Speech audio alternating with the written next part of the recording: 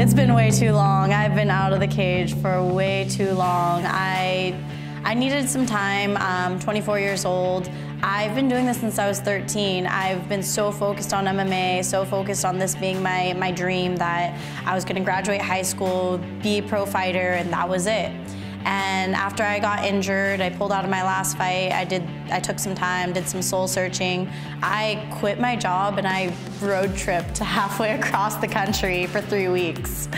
For 3 weeks, I stopped in every city, went to multiple concerts, did a lot of meditating, and I really took the time to figure out who I was, what I stood for, what I wanted in life. And now that I came full circle, I'm back, and I know that I'm meant to be a fighter. This is what I need to do, and this is what makes me truly happiest.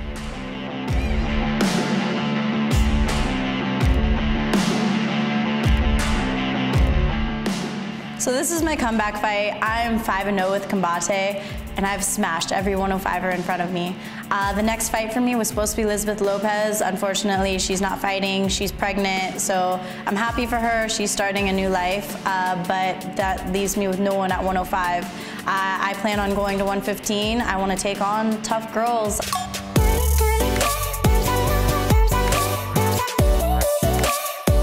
The way I see it, I am the queen of Combate.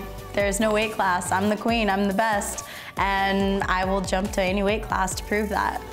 No matter what I'm doing, whether I'm in fight camp or not, dancing is always going to be my favorite thing to do. I think dancing helps a lot when I'm in fight camp especially. It keeps me happy, it keeps me loose, helps me with my footwork. I get really bad anxiety in fight camps, and I have tendencies of only focusing on the fight. I get really nervous, and so with dancing it helps me to stay happy and know that, no, I'm doing this because I love it. Mogwai comes from my coach, Scott Epstein. He gave it to me when I was 18, and he told me, because I'm cute and little like Mogwai from Gremlins, but then you pour some water on me, feed me after midnight, get under those bright lights in the cage, and I'll turn into a little gremlin. Typical day, I'm eating and training and dancing and playing with my dogs. That's my life. I have 3 dogs. I have a Pomeranian, a Bulldog, and a teacup Yorkie. I've made some really big changes in this fight camp. I moved out, I got a new coach, I got a new management team. I have really good training partners. I think separating between family and business was a big move for me, really figuring out my independence in the sport and wanting this win for me and nobody else.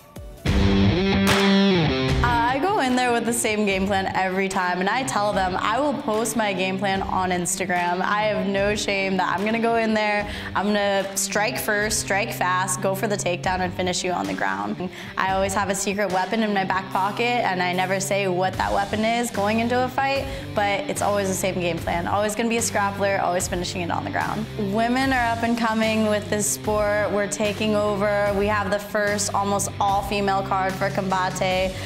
Show them how we do it, show them how it's done. Girl power, you need to put on your best performance, look cute, own it, and show them that we can do it better than the boys.